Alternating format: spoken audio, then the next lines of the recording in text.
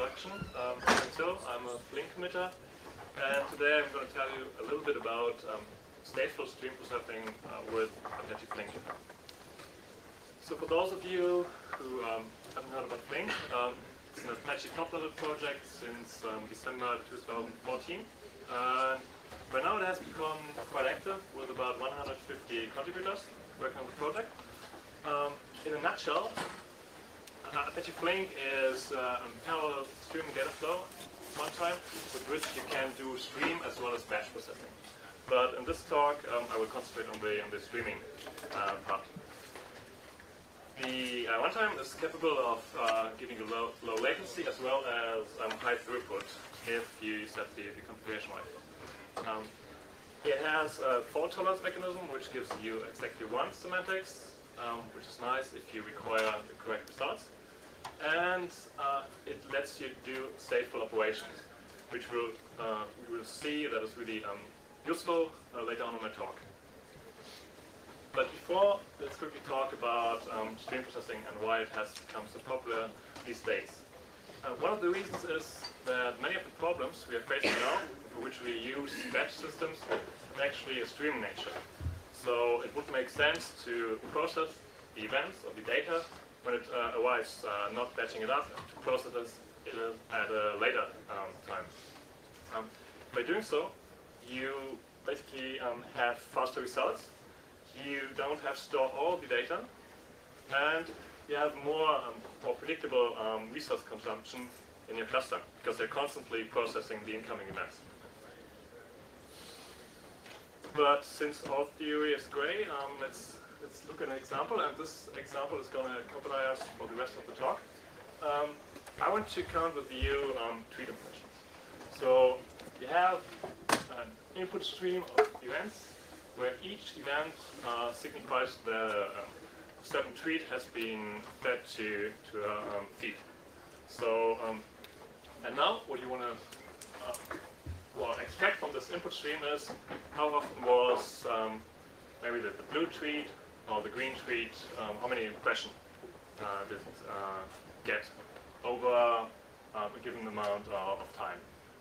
So what you usually do, or how you would do it, is you have the input stream, you group according to the tweet, then you define a kind of time frame for computation, because the input stream can be theoretically infinite.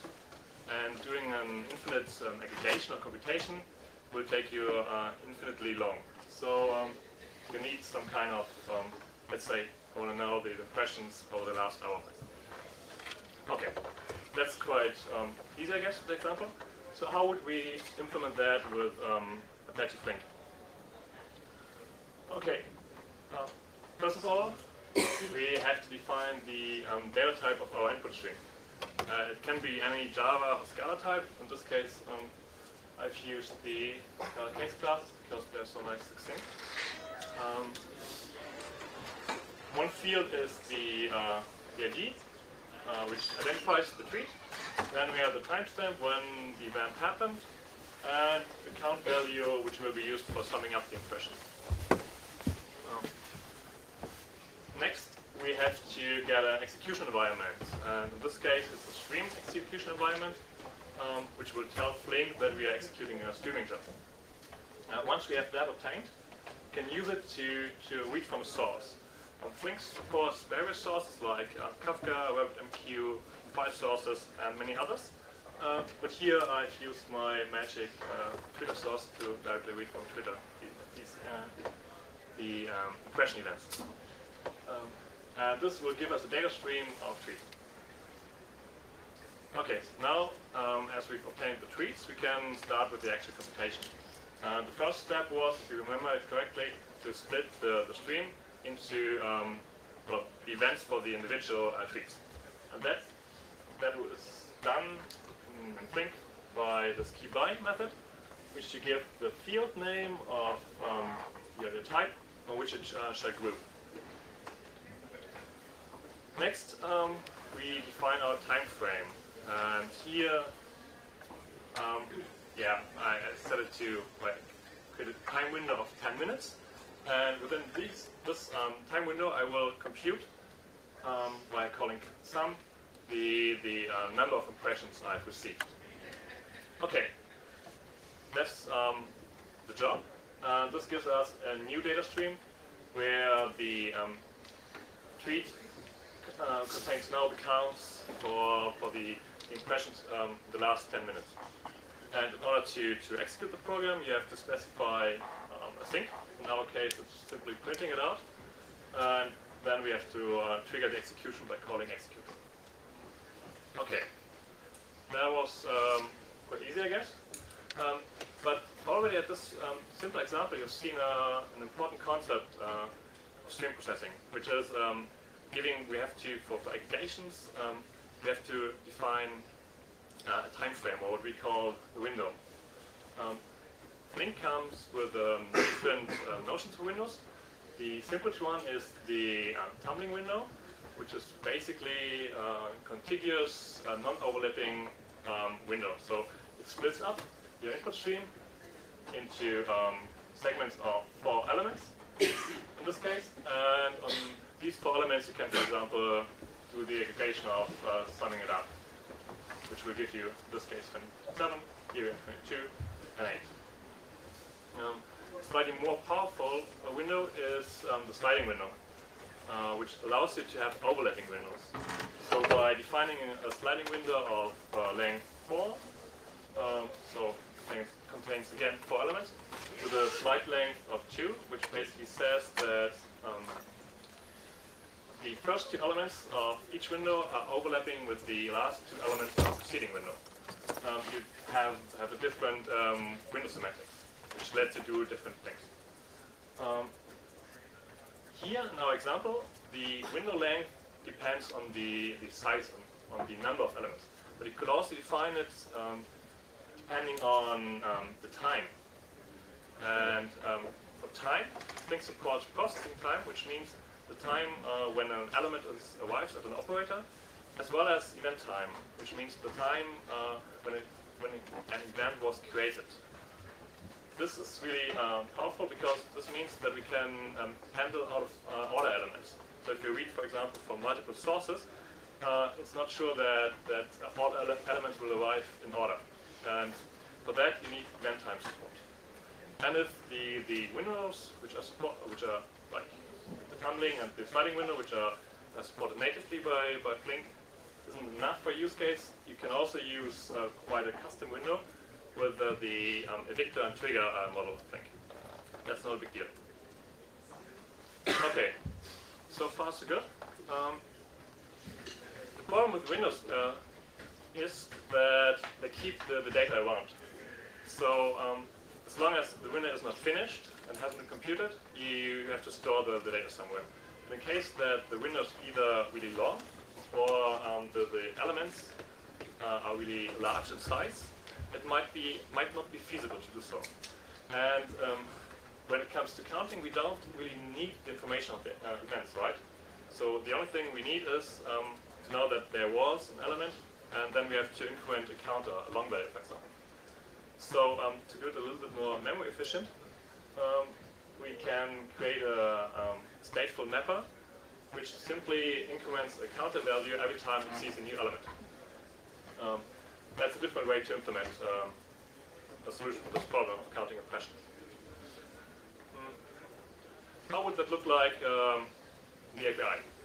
Well, the only difference to the previous program is that instead of a sum method, we call the map with state method, which takes a function which has 2 parameters. First parameter is the event data, so our tree.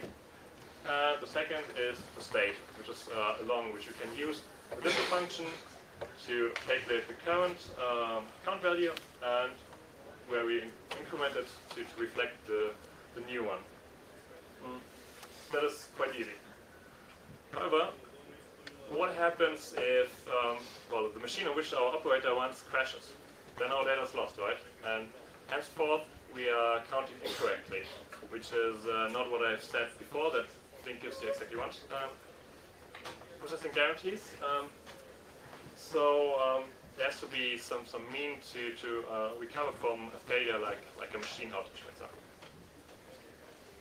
And what we basically have to do, or what the system has to do, it has to store your state somewhere.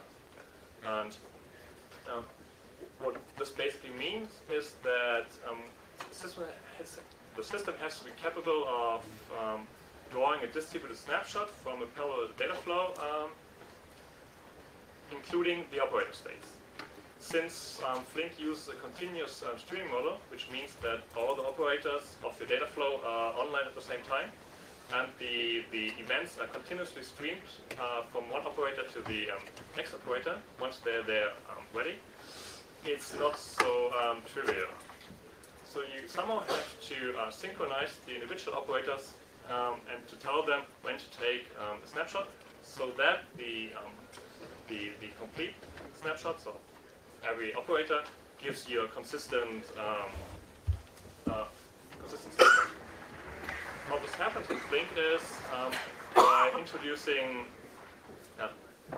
barriers or markers in the streaming pipelines between the operators.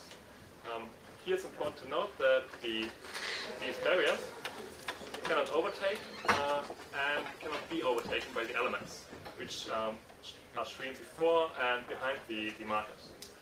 This means that whenever an operator, let's say here's our stateful mapper, sees this marker, it knows that it has now seen all elements up to this point.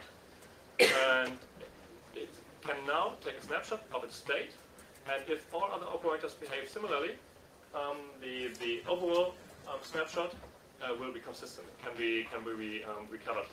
It can be used for recovery. And in terms of processing guarantees in the streaming world, which are at most ones, at least ones, and exactly ones, with this asynchronous barrier snapshotting algorithm, how we call it, we can guarantee all of these three guarantees.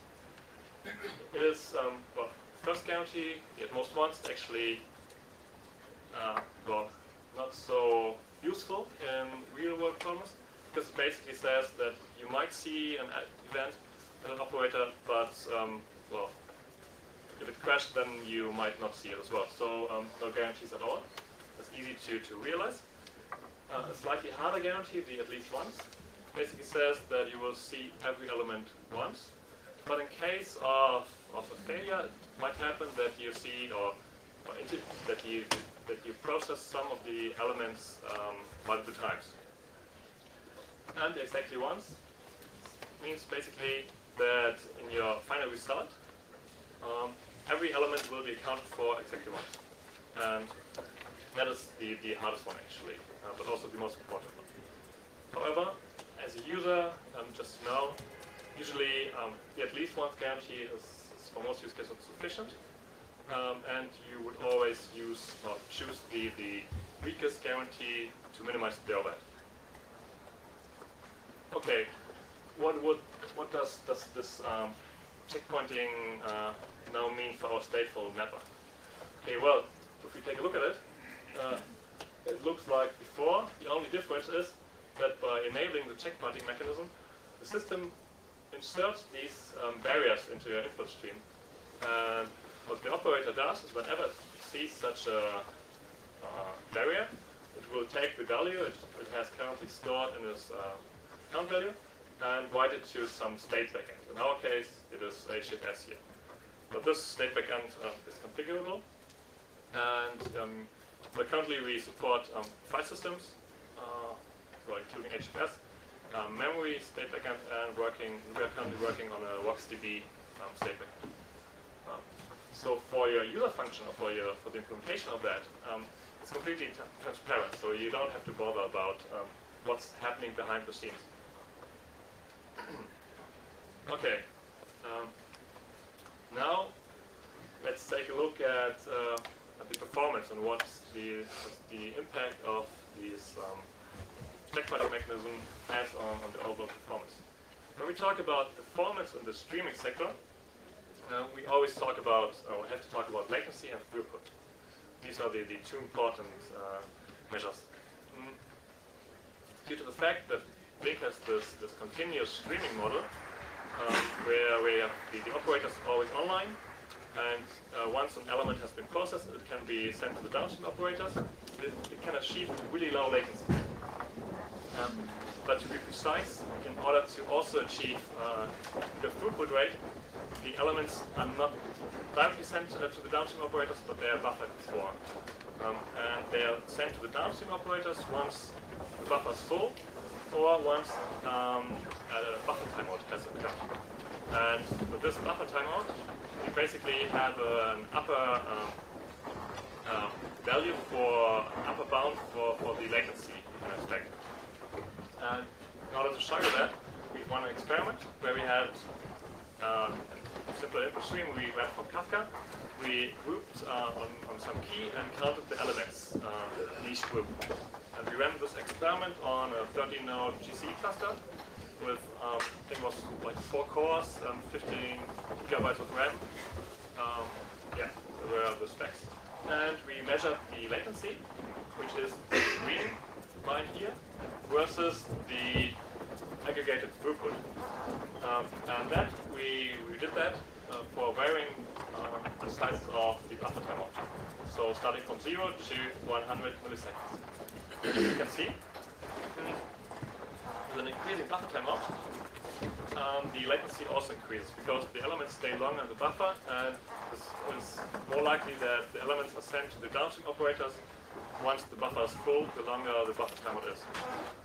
However, the upside of this is that also the throughput increases.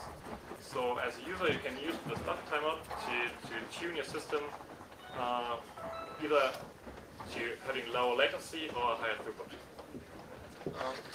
Next, we wanted to know what's the effect of the checkpointing mechanism on the overall throughput.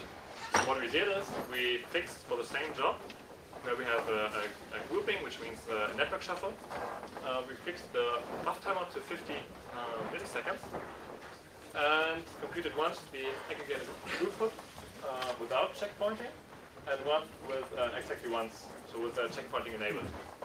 And as you can see, for the without checkpointing, we could achieve, I think it was like 87 million events per second. That's what we could process. And with the checkpointing or the exactly once processing guarantees, we had 82 million events. So by sacrificing approximately like 4% of your throughput, you achieve exactly once processing guarantees, which is a really great result. Okay, so much for the performance. Now let's take a look at the future and what's going to happen within the next month. So now I've talked well about counting. Counting means like having a long value, which is not really big. However, it happens that the state of operators can grow quickly, really large. For example, if you have an NLP model in your operator, then it can easily be several hundred megabytes. And writing this model to some disk to store it can take some time. And with the current implementation, the problem is that the writing the data out stores the operator and also the processing of incoming events, which is for stream processing, well, kind of prohibitive. So what we are currently working on is asynchronous snapshot, so that the processing of the events can continue while storing the current state to some persistent storage. Additionally, we've seen, as I said, some of the state can be really large, so that it cannot be kept on the heap. So what we additionally work on is an out-of-core state, so that once your state grows so big that it cannot be held in the memory, that it will gracefully spill to disk, where it can also be retrieved again. That's one big thing we're working on. Next, we've noticed that during the stream job, the load is not always constant. So what you usually do to meet your SLAs is to provision for the maximum well, input you can expect. However, this means that most of the time you will waste some resources because you don't receive this high input rate. So what we want to do, or what we are currently implementing, is dynamic scaling in and scaling out, which means that whenever Flink detects that there's a slow operator, like for example, let's say here, then it will spawn a new operator so that the load is more evenly distributed across all operators, and that the SLAs well, can be kept again. And the same works the other way around as well. That whenever an operator idles too long, it will be the DOP of the topology will be decreased, so that you don't waste any resources. However, that only works if, like, the architecture is capable of requesting new resources, which means new machines, and releasing these machines from a resource manager. And currently we support Yarn as such a resource manager, where we have this feature that when the job manager sees, okay, I need a new task manager to deploy some more tasks, I will tell my resource manager, and the resource manager will give me that. And also, when the task manager is idle, it can be released. And this will also be part of the new Mesos integration, which will also happen in the next month. Okay, last but not least, there's also some other good stuff going on with declarative queries. Currently, we have contributors working on stream SQL, which will basically bring SQL to the streaming world, so that you can use your SQL knowledge also with streams.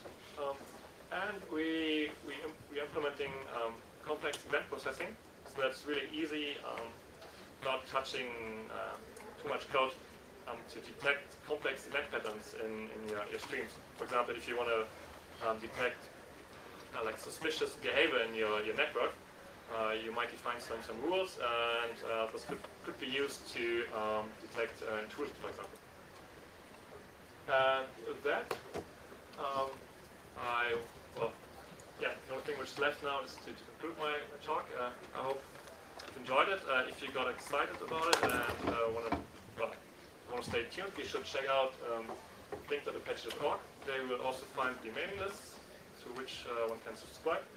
And take a look at the code, which you find on GitHub, or follow us on Twitter. And yeah, thank you very much for your attention.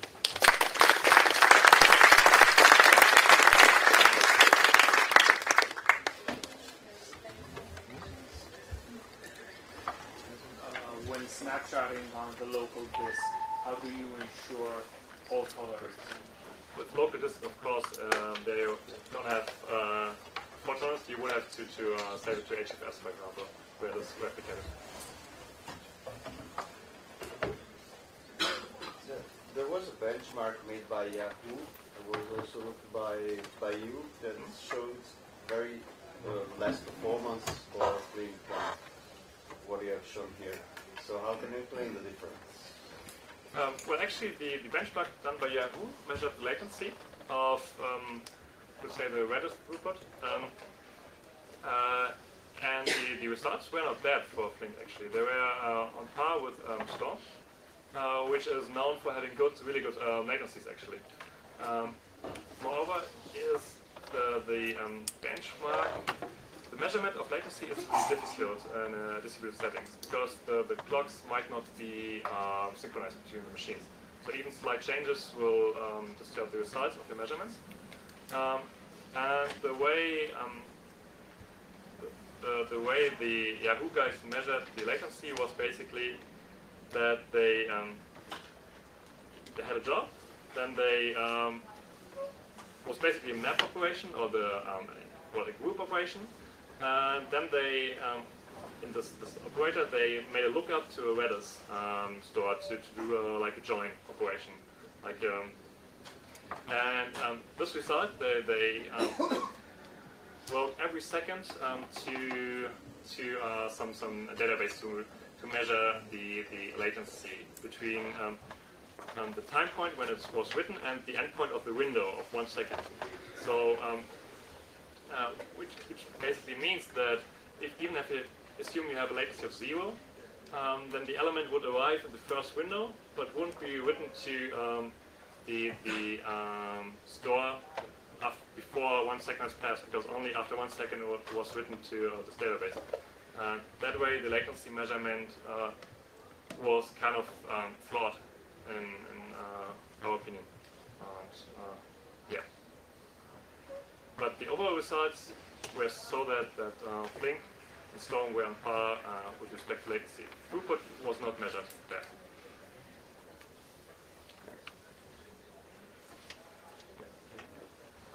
If I have my query and then I call execute, can I change the query during runtime? No. It's at the moment it's like think of having a static query where the data is piped through and then yeah, I mean with the API or with if you specify it as a SQL query, you construct a data flow graph which is compiled to some internal structure which is then used to execute it the specification distributed. I want to move away from a rational database to a more open sourcing model with streams. Can Flink help to have batch transactions? Flink allows to within Flink you have guarantees that there won't be data loss using this checkpointing mechanism. However, once you cross the border from Flink to a different system, they have to interact. I mean, the system has to respect these checkpointing notifications to make sure that no data is written twice, for example. If you do that, then yes. But you have to implement it for the specific connector you're using there. One last question. What are the different ways I can connect to Flink? I'm guessing it's HTTP, but do you speak any other TCP/IP protocols or any other things? Yeah, what do you want to connect with Flink? Say like some type of IoT protocol. MQT or something like that. I mean, the way to connect to Flink as a client is you have use Pache internally, so you have like can basically send Pache message to it. But usually what you usually do to ingest data is you have connectors, and there's a wide variety of actually all Hadoop compatible stuff which is supported. I mean, all Hadoop input formats can be used, but there's no other way. I mean, that's not true. You can use the REST interface to request some metrics, but there's no other way to interact with the system yet, like other protocols. Not yet foreseen. Why can't I use Spark straight? Well, you shouldn't use it. But the thing is that they use different. The concepts are different. Spark uses mini batches to simulate streaming, which might be enough for some use cases. However, what you basically do is you don't have such flexible windowing semantics as with a continuous streaming model. That's one reason why you think that the continuous streaming model is superior. And because of this mini batching, you have really high latencies. So if your use case which you want to solve requires low latencies, then it's almost always not possible to do it with Spark, for example.